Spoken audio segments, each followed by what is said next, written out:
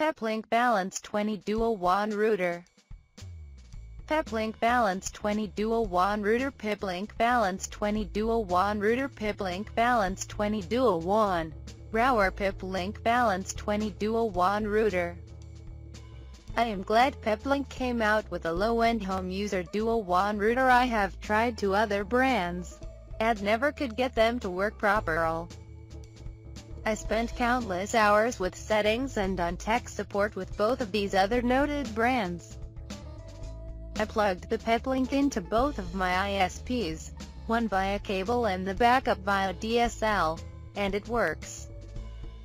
No fuss, no bothers with an inordinate amount of settings. I have not had a drop since I plugged it in. Cable ISP has been working on lines lately, although there does seem to be an issue with actual bandwidth. I am not sure that is the router's fault, but might be my cable ISP. I will update this if I find out otherwise.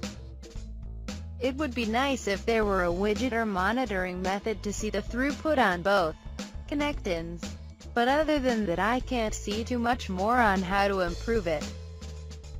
I am glad Peplink came out with a low-end home user dual-WAN router. I have tried two other brands, and never could get them to work properly.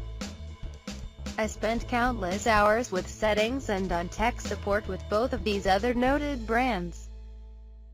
I plugged the Peplink into both of my ISPs, one via cable and the backup via DSL, and it works.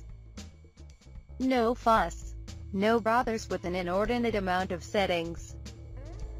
I have not had a drop since I plugged it in. Cable ISP has been working on lines lately, although there does seem to be an issue with actual bandwidth. I am not sure that is the router's fault, but might be my cable ISP. I will update this if I find out otherwise.